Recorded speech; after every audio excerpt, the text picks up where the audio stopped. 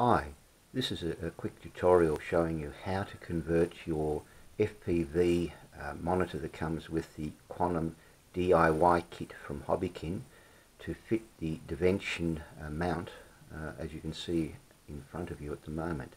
It's fairly simple, so we'll get into that in a second. I bought my Hobbyking Quanum DIY FPV kit. I never glued the actual sides together. I held it all together with rubber bands, so it's easy to physically pull apart, as you can see at the moment. I also glued on top instead of over the seam in this area here, and I didn't screw it, so it pulls apart very, very easy, and it's functional, so it'll work obviously in the goggles. I've also modified it on the back. I've glued nut in the back here, which fits the screw that comes with the mounting kit, and that's the little screw there, and it makes it a lot easier to actually mount, and I'll show you the process in a second of putting the mount on the Devention from Walkera, and we'll hopefully have a video worth looking at. In the kit, as you can see, but I'll assemble it in a second. You will be requiring a couple of very simple little tools. One will be a little tiny screwdriver, and there'll be two little Allen keys that are required as well. So you need one of them and one of them. So pretty straightforward sort of kit. I'll reposition the camera in a second with it. I believe this piece here and those two look like they go together. So we'll see what happens here. Oh yeah, they fit all right. So we're going to need a little bolt that goes through it. So let's assemble this bit and see what happens.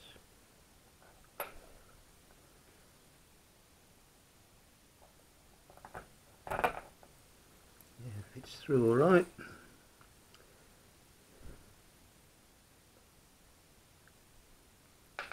Oops. A bit difficult to do behind a camera.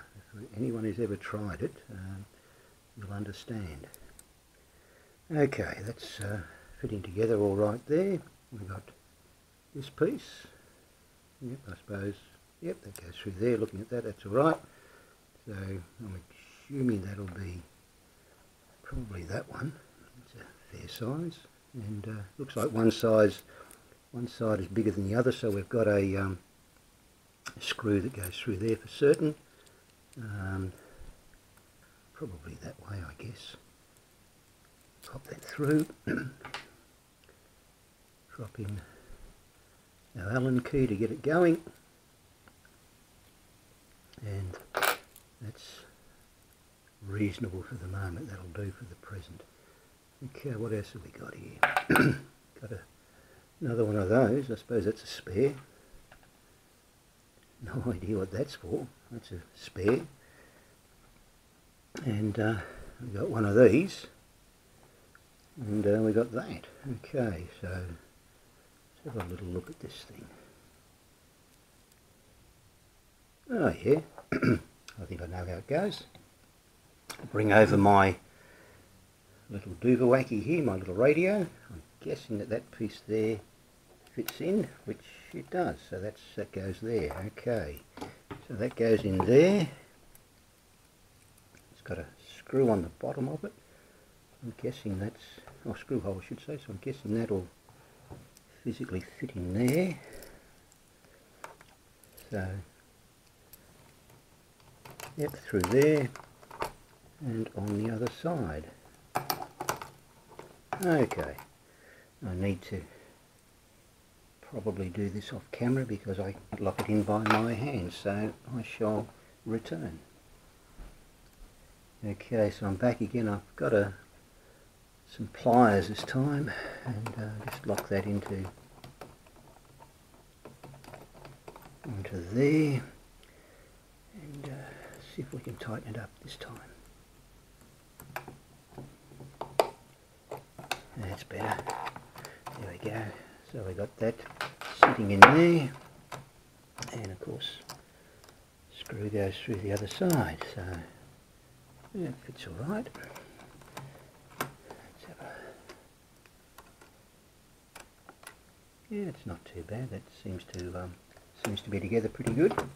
Obviously that's a bit loose, but we'll tighten that up in a second. So first I'll pop on the little monitor. So here we go. I've got hold of the screw a bit better, and you can see that screws in nicely into there. So pop that out again. This little thing here, and over she comes, and through the back. So, and of course,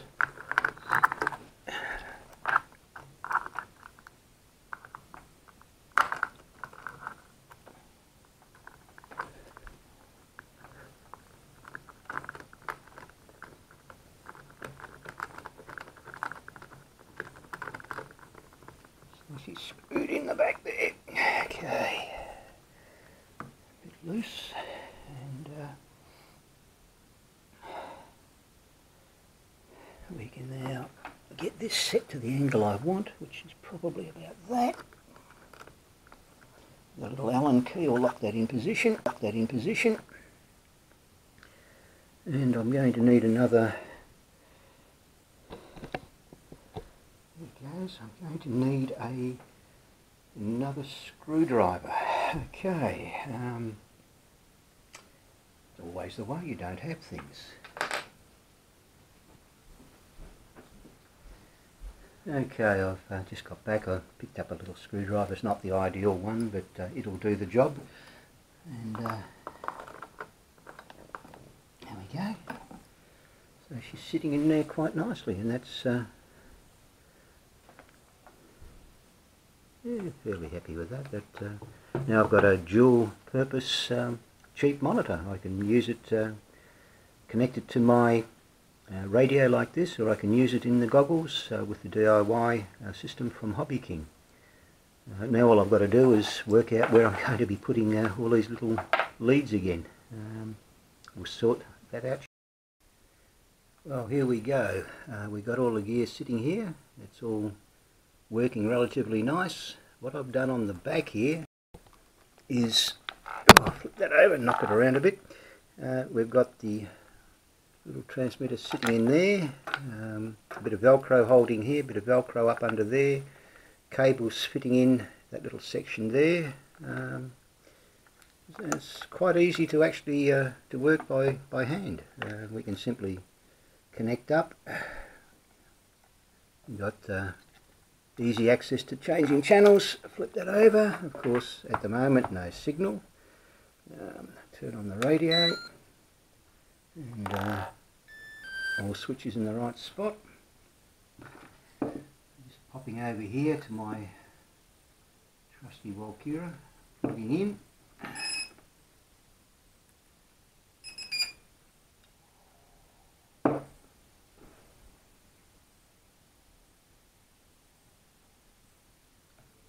Okay, this going, we should have signal, and there we go. Okay, we've got our signal. So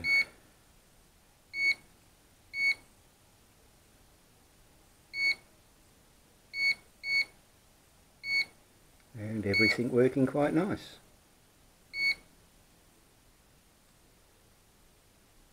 So there we go. It works quite okay. I'm kind of pleased with that. So you can convert the DIY FPV goggles from Hobbyking quite easily into a little unit that fits snugly onto the handset, onto your radio. It will be done a bit messy underneath, but for the job it works quite okay, and you can plonk him down and it fires up. And I've got low battery. I think that tells me that, yeah, strangely enough, I think I need to charge it. So there we go. Whoa, fantastic. Okay, that's it for now. Catch you later. Bye. One other thing I forgot to mention. This little hole which we got here is perfect for your lanyard. So she'll fit in there nicely, and because you've got a fair bit of weight now added on the back, that supports perfectly, and there you go. Not bad at all. I'm quite impressed.